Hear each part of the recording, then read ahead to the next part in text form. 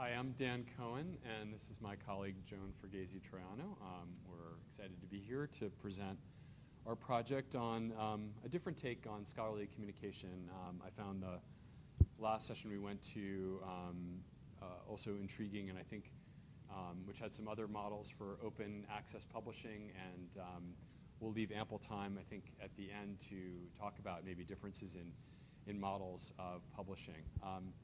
But where we want to start today is with a little bit about where this project came from, why we decided to try a different take on publishing, and as you can see here, we talk about it as being scholarship and publication the web way. We wanted to sort of think about scholarly communication starting with the web rather than with a print model. And so a lot of what we'll talk about today is differences in web-first publishing versus traditional academic journal publishing, where you submit an article to be reviewed.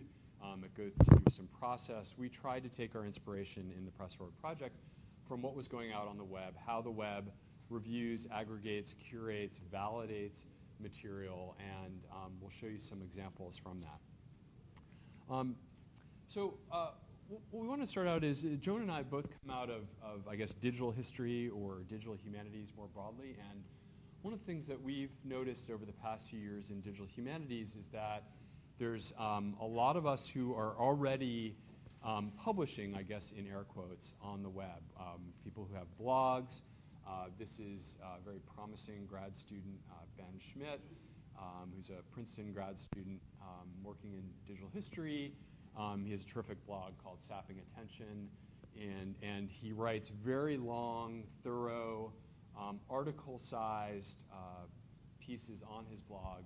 Recently, he's been working with ships logs and tracking ships, and also doing some text mining relating to that.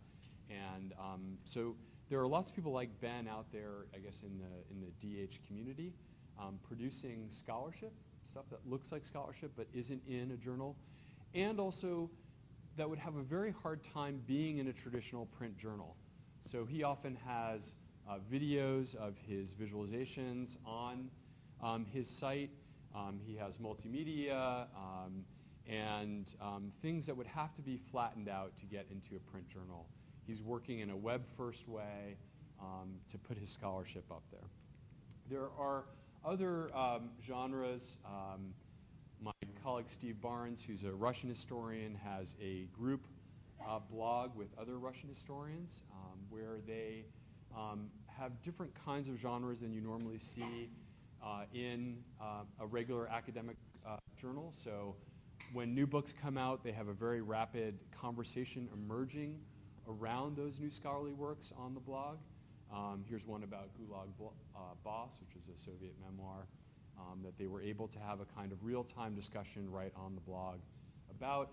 They've also done analyses of old Soviet videos that they pull from YouTube and discuss in depth. Really kind of wonderful use, pedagogical use, and also scholarly use for this kind of web-first publishing.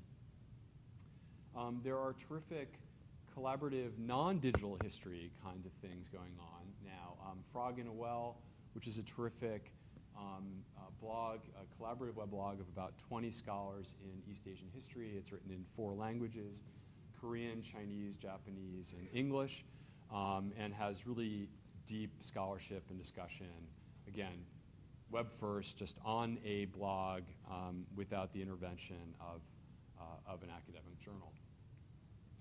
There are institutional sites that span many different places and disciplines, like Niche, which is the Network in Canadian History and Environment, where you see geologists and climate scientists working with historians in a kind of interdisciplinary fashion to craft new forms of scholarship. Again, something you normally wouldn't see in a sort of generally siloed view of the academic, a kind of balkanized view, where different disciplines like history and climate science would never kind of publish together or rarely talk to each other. This is a good example of a kind of web-first place that these scholars can go and discuss relevant issues and sort of create scholarship.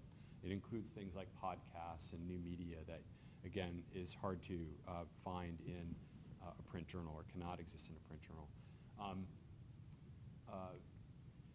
There's new kinds of publications, sort of incipient publications, Ant, Spider, Bee, which is also an environmental and digital publication, which has incredible, rich visualizations. In this case, an article on San Francisco Bay's Forgotten Past, where a scholar has taken satellite imagery and walked through how things have changed in the Bay over time. Full color, interactive, includes conversation, again, organically arising out of these fields of discussion into these new forms of publication. We focused here on history and maybe digital humanities, but I would say, as Cliff Lynch pointed out in the plenary, the opening plenary, of course in the sciences there's all kinds of new forms, and indeed for far longer than in history there have been forms of web-first publication, archive.org, maybe more recently PLOS One, lots of stuff being pushed out onto the web, but there is this real question of how do we validate, review this kind of material.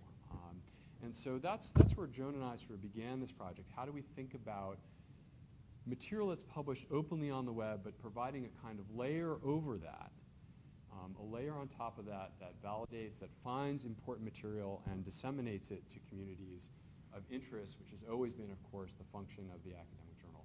How can we re-envision that in a kind of web-first way? Well, you look around the web, and there indeed are models like this.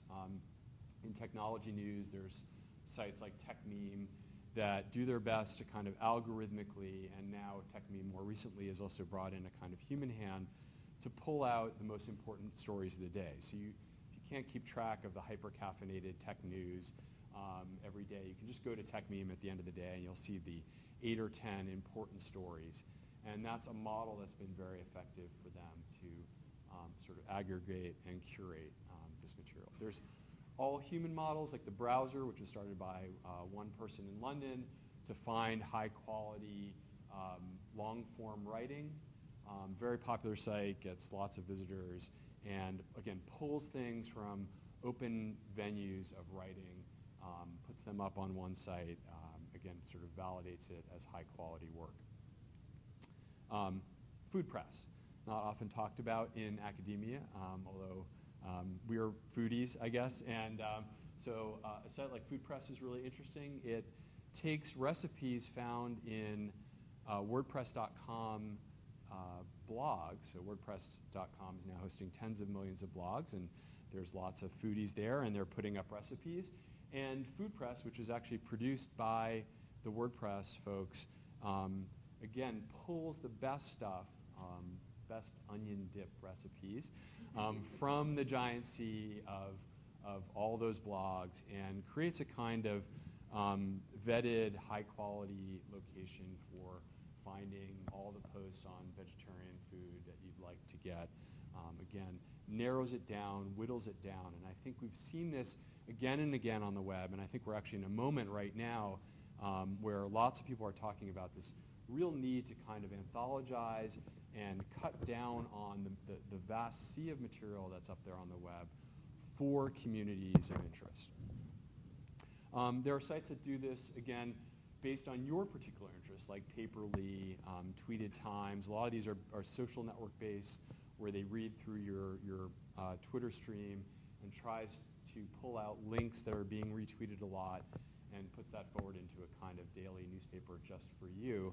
But of course the problem here is that we don't get that kind of validation. This finds things that are important to you, but of course in academia we care what is important or valid for all of us, and we need that sense that we're all kind of reading the same things. This is one of the things that academic journals do really well, is that we know that the handful of articles that come out in a particular journal, the American Historical Review, that most of us in our profession will at least leaf through that and get a sense of what's there and find important work. So thinking about that, we put together this project, PressForward, pressforward.org, where we, as we say in our motto, sort of bringing together the best scholarship from across the web, the open web, to produce vital open publications scholarly communities can gather around. Our idea is that there's high quality material out there, It just needs to be organized in some fashion and validated and then sent out to an awaiting community that doesn't want to wade through hundreds of blogs or thousands of websites. So this is our model, which is a very different model than the, again, submit model that you'd get for an academic journal, where you send in your Word document or PDF, you wait 6 months or a year, you get some thumbs up or thumbs down or revise and resubmit, and then you wait another couple of years for your piece to come out. We try to work a little bit more rapidly, but also in a kind of layered fashion, and our feeling is that there's always been layered review in academia. It just hasn't been that apparent because we have this binary world of the journal where something is accepted or rejected. It can only be published in one place, which is very unweb-like in the way that we link to good things from multiple different locations.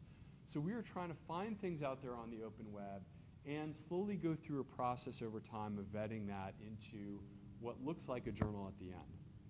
So we start again with that open web. So for instance, in digital humanities, and Joan will talk about this in greater depth in just a second, there are hundreds of blogs in digital humanities, hundreds of institutional places, centers like the Rosenzwieg Center for History and New Media, where we put out new projects and new software tools and all kinds of things that are part of DH. Lots of things out there on the open web. Every day, Joan and I and a wide variety of other editors will sift through this, and again, Joan is going to get into this in more depth in just a second, to find important new material for that day. We have a kind of daily relevant content section. We also have a kind of editor's choices where we actually go through and do another layer beyond just what's being retweeted the most, go through and assess content for quality, new projects for their quality, and we'll make editor's choices that will push out to the subscribers. And then every 90 days, we actually have a journal which is the best of the best. So we might start with 15,000 blog posts at the bottom of that pyramid. We might narrow that down every day to 8 to 10, just like TechMeme of sort of, hey, this is neat. We'll get to editor's choices, which is a narrowing of that. And then to the quarterly journal, it might be only 10 or 12 articles, projects, other things that we've identified on the open web that are really worthy of greater engagement and validation that will end up in the quarterly journal. And again, we haven't come up with a better term for this, but we do view it as a journal, and indeed it will look like a journal when we go through that. So I think I'm going to hand it off to Joan, and she'll walk through the process a bit more. So Digital Humanities Now is this sort of now publication, the weekly publication. Since November 2011, so just over a year, we've been working in version 2.0. And version 2.0, as Dan mentioned, includes an in-house editorial team. Dan, myself, and we have 2 graduate students, Jerry Waringa and Sasha Hoffman. And so what we did as a group is we developed some criteria for what we thought would be useful in ways to identify content for the editor's choice category. In previous iterations of this had been Dan as a single editor in version 1.5, very time-consuming job, and in the version 1.0 was fully automated publishing. So we decided it was worth a try having a little bit more editorial control over this. So for the first 7 months, we published 5 days a week, and since June, we have published 2 times a week, thinking that that is about all the attention our readers have for new content, and also it allows us to be a little bit more selective in our choices. So since November 2011, we've published over 1,200 posts, over 1,200 pieces. And what we publish are editor's choice. You can see that in the left column there. These are pieces that we've identified as moving the field forward in some way. They are reports of research in progress. They are comments on the shape of the field. They are really about scholarship. What we do is we select an excerpt from those pieces, we select an image, and then we provide a link back to the original.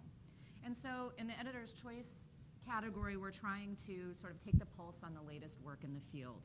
And we only have usually 1 or 2 editor's choice pieces a day, so only up to about 4 a week. If you really want to know the most latest work going on in digital humanities, we'll pick the 4 things for you to pay attention to on any given week.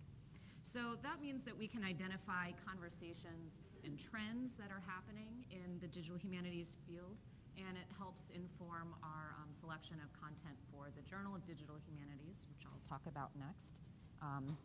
And sometimes what happens is there's a decent amount of conversation about a particular topic, and then we'll do something called a roundup, where we'll select excerpts from maybe 3 or 4 pieces that are all kind of on the same topic and group them together. So we just had one, a roundup post, we call them, on December 4th, so last week, and we've already had 475 unique views of that. And what we do in that roundup is we provide an excerpt and a link back to the original for 4 individuals who are writing about the same topic of text mining.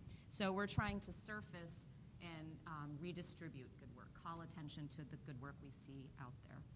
And then we also provide, and you'll see in the second central column, news, information for practitioners and scholars, things that everyone would like to know about, such as jobs, calls for papers and participation, new reports that come out we think would be valuable.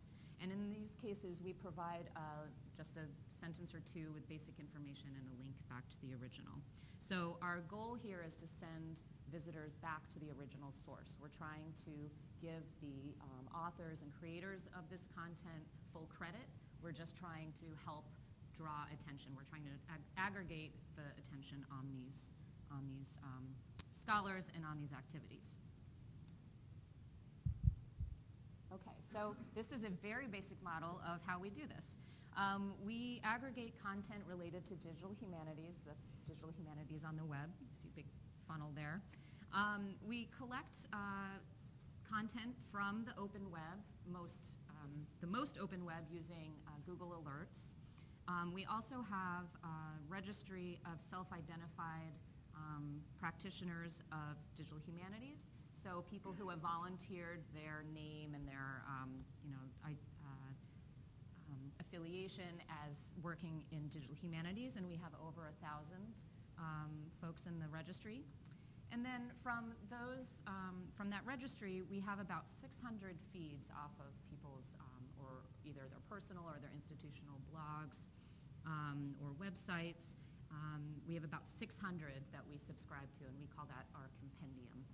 So these are self-identified, and then also we do a little bit of searching around too to add people when we see new projects and new work.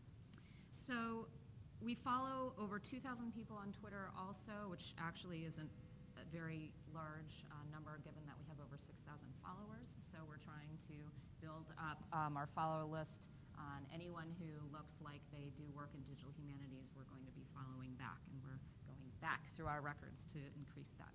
So all of this coming into this big funnel results in approximately 1,000 posts per week, of which we publish about 20. So, something on the order of 4 editor's choice pieces, and then maybe 16 items of news. So that's actually a lot to filter through, and obviously not all 1,000 posts are relevant. They're not always related to digital humanities scholarship. Many people use their blogs for many other purposes. But there is a decent amount to filter through.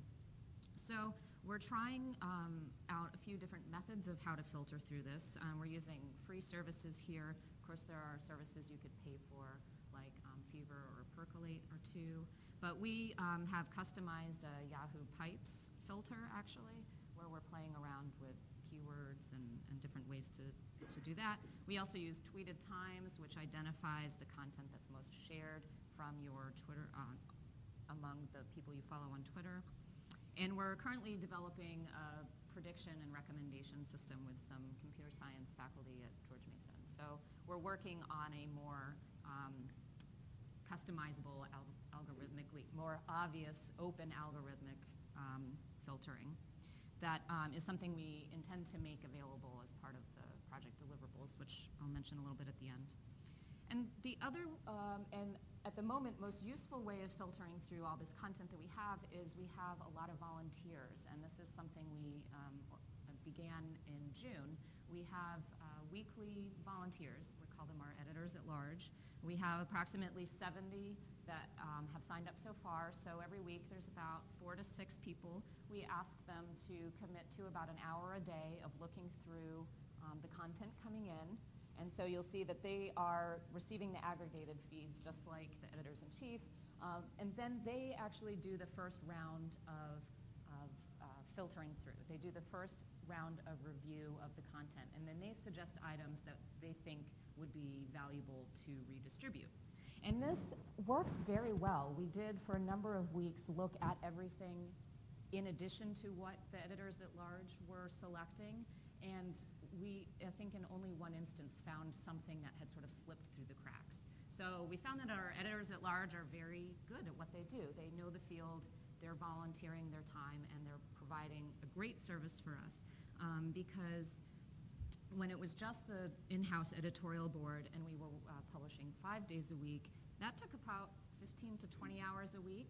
So that's not necessarily a sustainable or replicable model for most other fields. So with the editors at large and the scaling back to 2 times a week, now it takes only about 4 hours a week to publish, and then we have an additional hour or 2 for the managing the editors at large and managing the feeds and things like that. So that's a much more realistic amount of time for someone else in another field if they wanted to begin their own publication to take on. So that's how we get the content into the site. And then the main way we reach our audience is actually through Twitter. We have over 6,500 followers on Twitter. We also offer RSS feeds out. So we have a lot of subscribers to our own RSS output. And then you can also sign up to have the content emailed to you as well. And every time what we're sending out, again, is a link back to the original, sending the reader to the source and to the producer of that content rather than to us. It's not about us, it's about surfacing everyone else's work.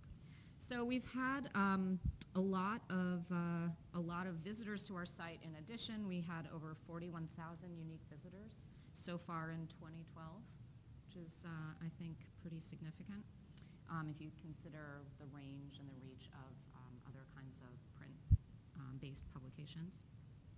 So we're doing this using WordPress, which this is a little bit light, this image, but basically this is a view of the publishing side, the back end of WordPress, where you can see each post is identified, has a separate spot for it in the database. The interface is very easy to use. It's meant to allow you to easily publish on the web, and so we use it for that reason.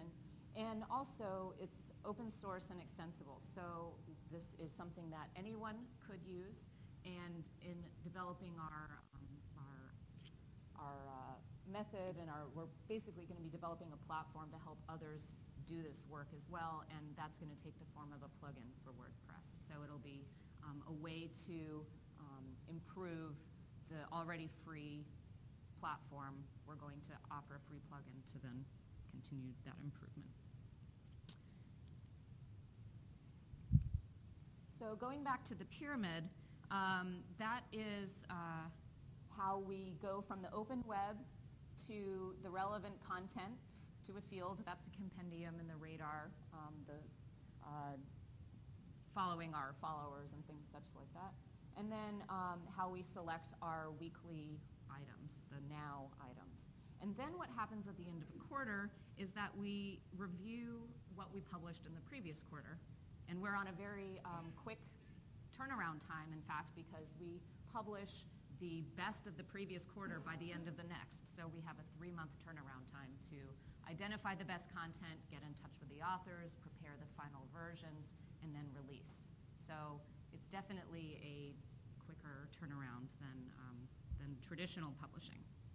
So this is an example of altmetric spreadsheet we've got here. So we review all the editor's choice pieces from the quarter. We identify topics and conversations and trends from that period.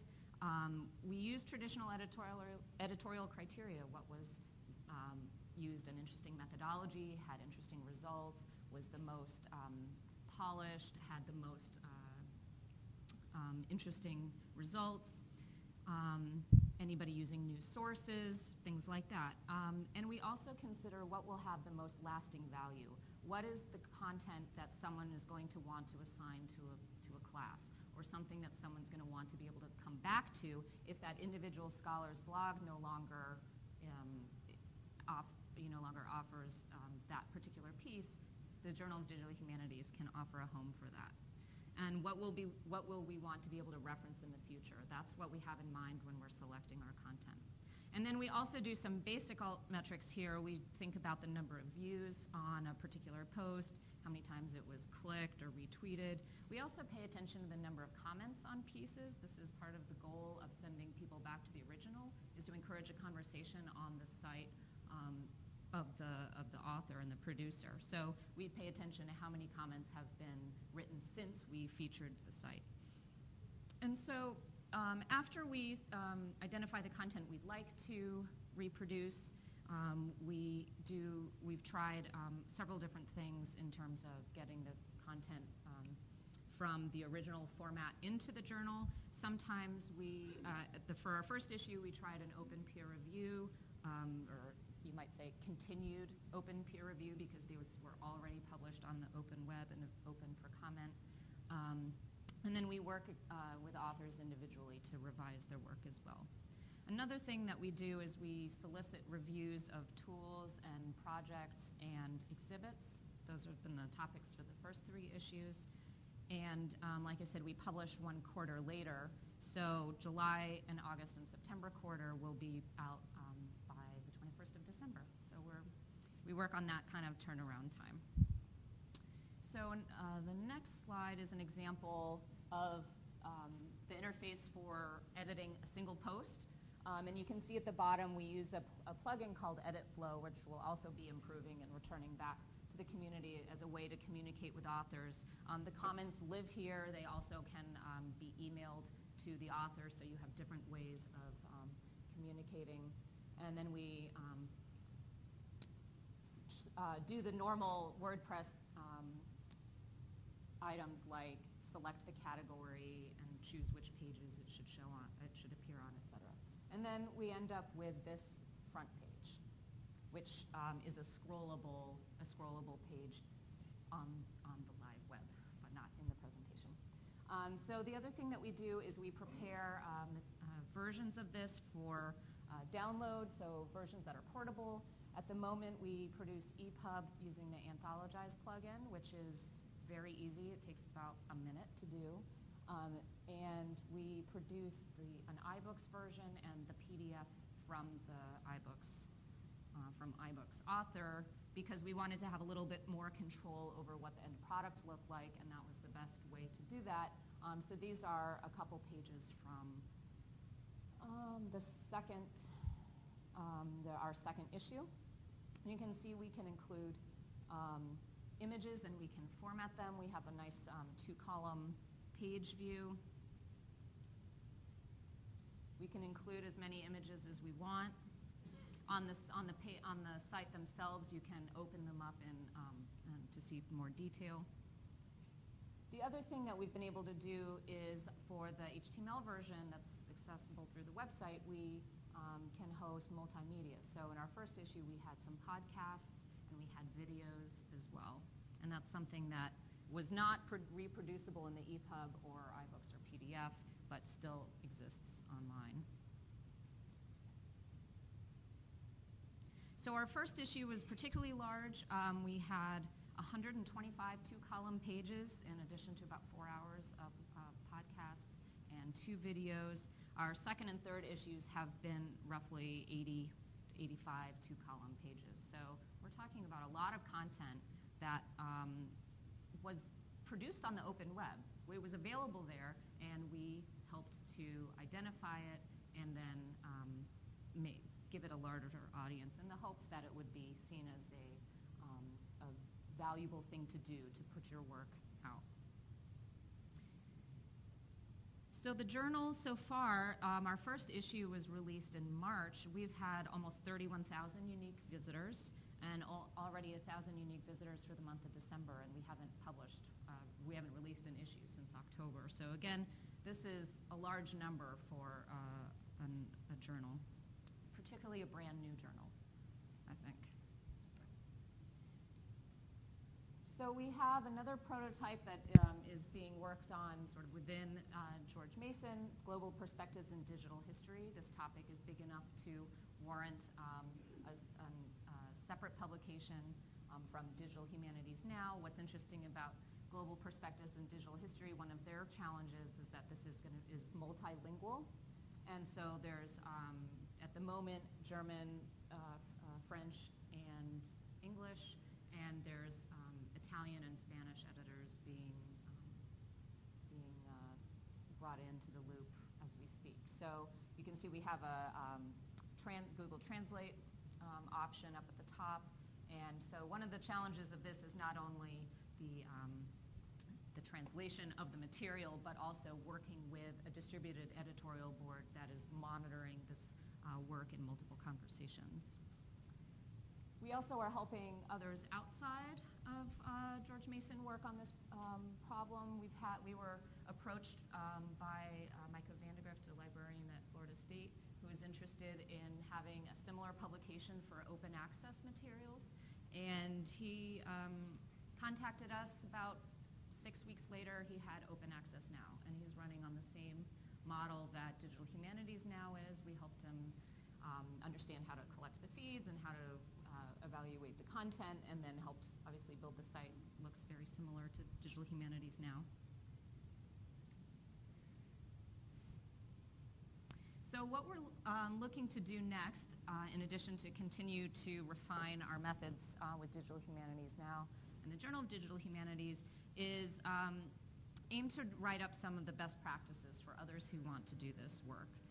We're also developing a software platform that I mentioned, the plugin for WordPress, to offer an easier method to do this. So at the moment, we're doing much of our editorial review and of the aggregated material within Google services, and we'd like to make that something that we host and control ourselves, because a free system is never a long-lasting system.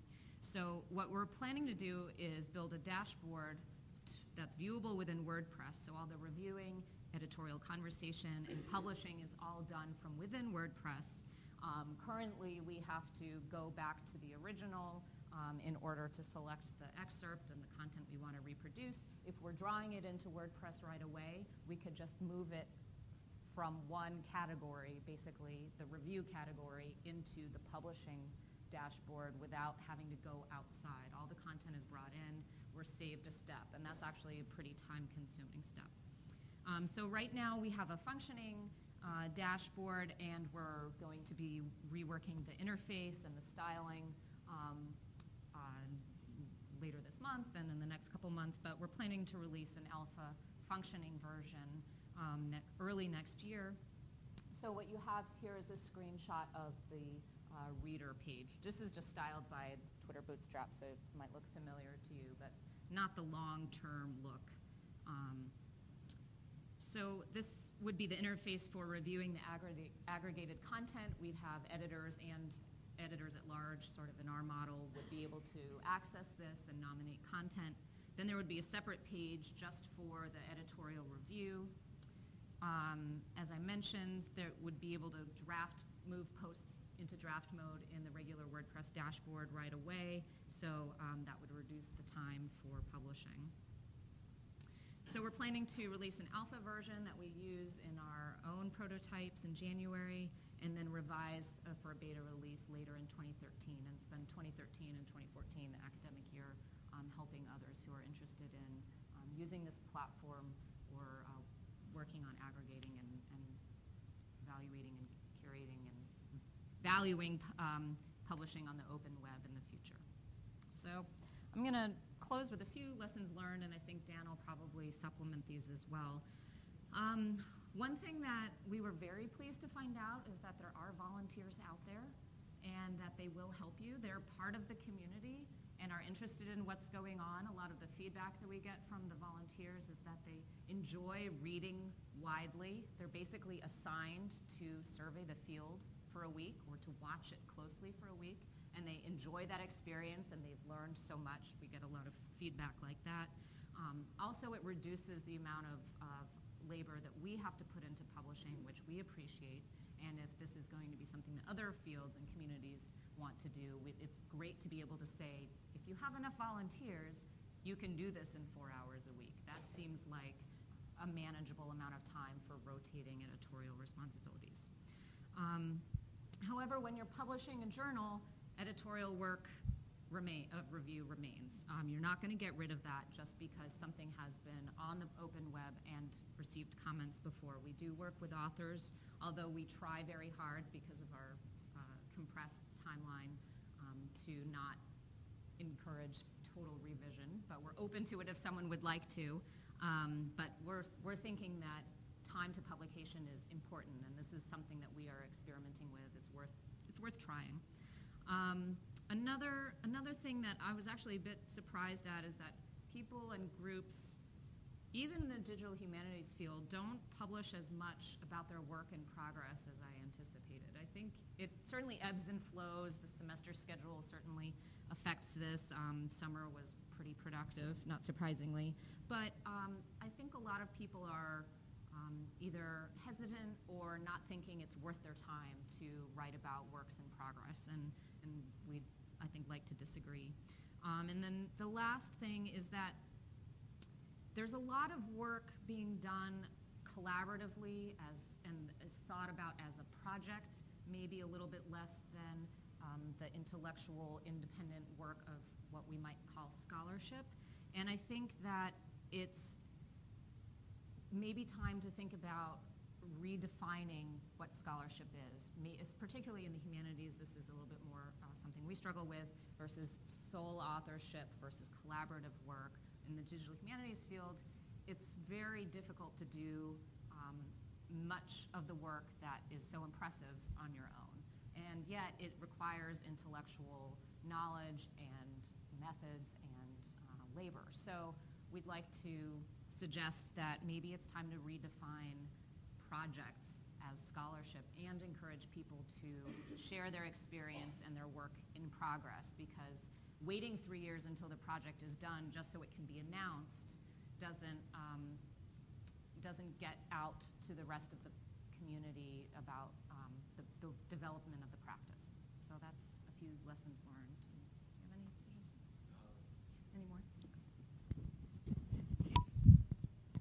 I think that was a terrific summary. I mean, I'll just add that, I think we're trying to do several things at one time here. We are open access proponents, and so we're trying to think about an environment that I think creates a kind of virtuous circle for publishing openly. And so if scholars, and I think this has really been true in just our first year of the Journal of Digital Humanities, scholars are really excited to get into Digital Humanities Now and to JDH just because they get a huge audience for their work and they get it fairly immediately. And we're hoping that encourages more people to publish openly. But we will admit, I think, in a moment of self-criticism that it's, I think, remains an open question of whether we can encourage in this kind of model more people to publish their work, let's say work in progress or other kinds of new media work in a fashion that we can actually pluck out.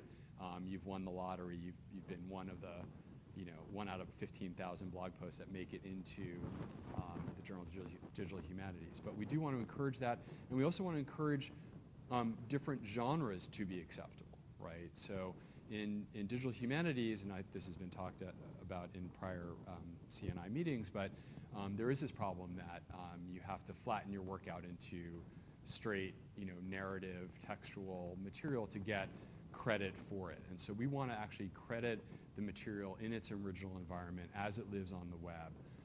And so being HTML first, being on the web first and accepting it as it is, as interactive map with interactive maps and video, audio, all these things I think is a healthy thing for us to kind of encourage in this way.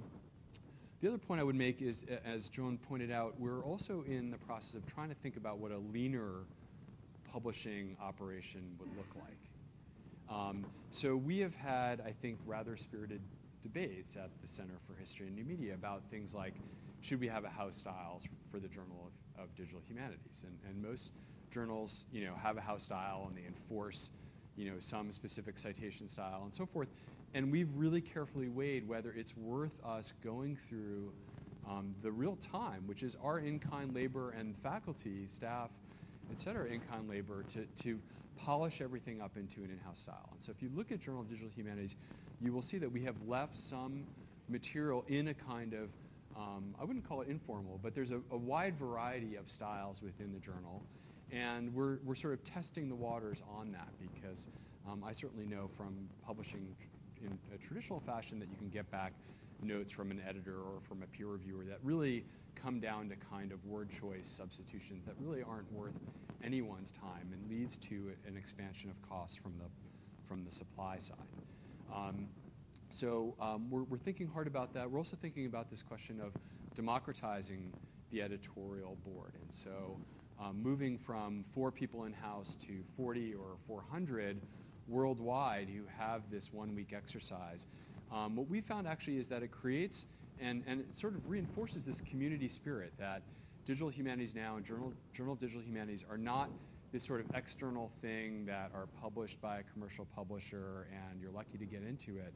There's this feeling that it is sourced out of the community, that there are lots of people involved with validating and making decisions about what gets in there. Everyone else knows that their comments on the blogs and via Twitter are being assessed in a kind of ambient way, and so they feel kind of participatory and very democratic spirit as part of that, and I think that helps to reduce the cost because you're not getting that sort of grudging peer review labor that you would get from reviewing, let's say, for a commercial journal.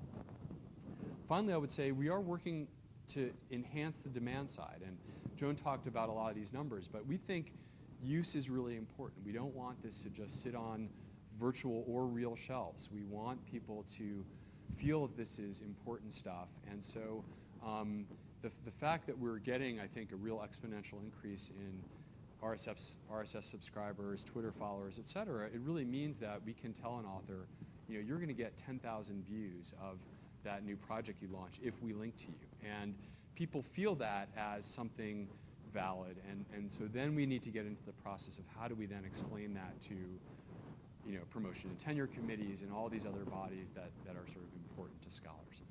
But I think we've made some steps toward that in this first year, and I hope that in the platform that we release next year and in helping other organizations to kind of use this model, that will test other parts of this model and see where it's weak and strong and make some strides forward for everyone to kind of have an open access system that works in this very different way. So maybe we'll stop there, and we'd love to have a spirited discussion right here.